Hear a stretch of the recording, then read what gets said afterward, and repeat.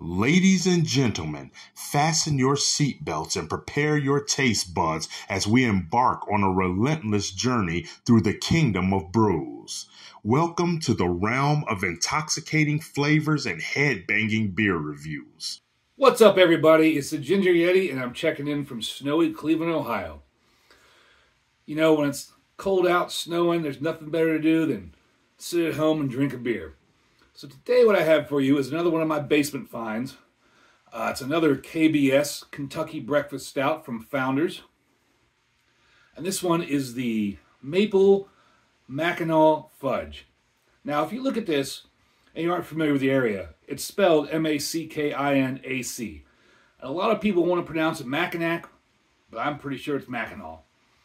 And if I mispronounce it, I'm not from Michigan, so oh well. Now this beer is a part of the Barrel Age series.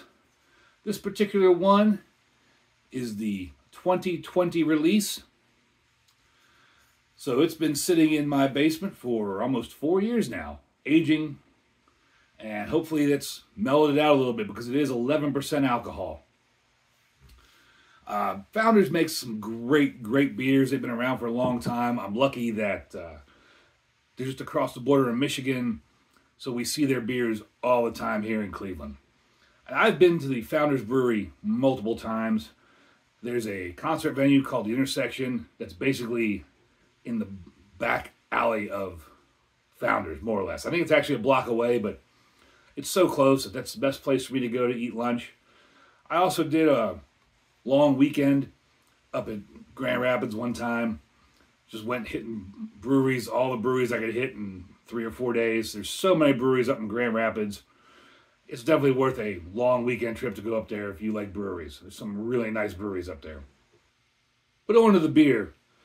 There's a little blurb I wanted to read on Untappd, and then we'll talk a little bit about the bottle. Michigan didn't invent old-fashioned fudge, but it was perfected here. We pay tribute to this time-honored tradition with KBS Maple Mackinac Fudge by amplifying the rich chocolate notes of KBS using Mackinac Fudge coffee, then adding maple syrup and aging it in oak bourbon barrels. We've created a bold new take on our barrel-aged classic, one that could only have originated in Michigan. Pretty cool how my tablet just appeared in the video, right? So on the bottle, it says Imperial Stout with Mackinac Fudge coffee, maple syrup, and chocolate, aged in oak barrel, oak bourbon barrels.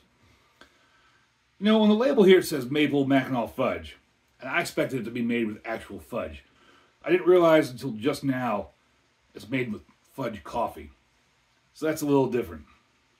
Other than that, like I said, bottled on September 24th, 2020, 11% alcohol. And as I said, this is the 2020 release. And I've talked enough about it. Let's open her up. On Untappd, it gets a 4.37 with 25,000 check-ins. On Beer Advocate, it gets a 99 world class with 935 check-ins. I'm using my either Winters or Summer or Columbus or Cleveland Beer Fest goblet. You go to enough of these, you get the same ones.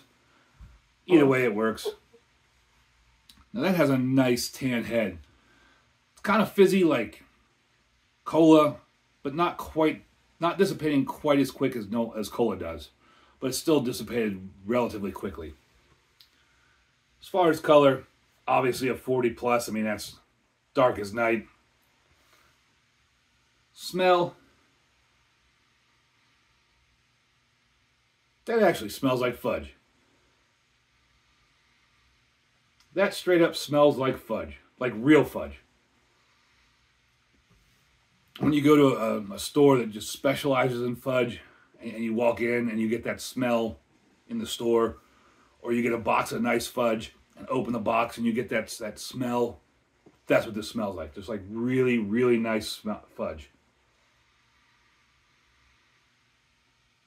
Chocolate fudge. I think I've talked enough about fudge. Let's take a sip. Cheers, everybody.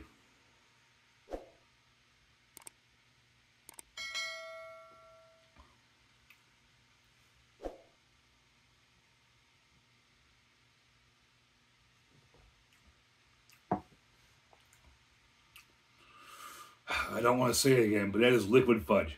I mean, that's just, I mean, it tastes like liquid fudge. I don't get any coffee out of it. I'm not getting the maple syrup.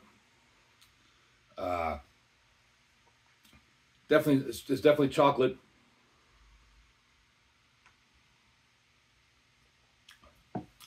Maybe some of those flavors have been lost in the aging process. Like I said, this beer is almost, well, it's 3 years and 4 months old, almost 3 years and 3 months old. But this is definitely a outstanding beer. Gets 2 big horns up for me. I mean, this is incredible. This is a really, really good beer. Definitely deserves those at 99 world class.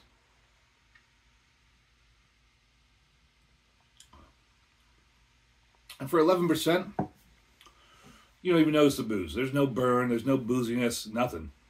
This is just a solid chocolate beer. This is dangerous.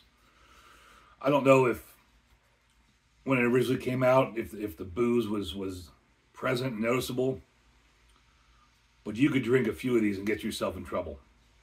This is a really good beer. And I hope you think I have a really good video here. If you do, give me that subscribe, give me that like. Let me know down below in the comments. Have you had one of these beers? Do you see the Kentucky breakfast stouts anywhere? What about the Canadian breakfast stout? That's the one that's hard to find, the CBS. And as always, embrace the adventure.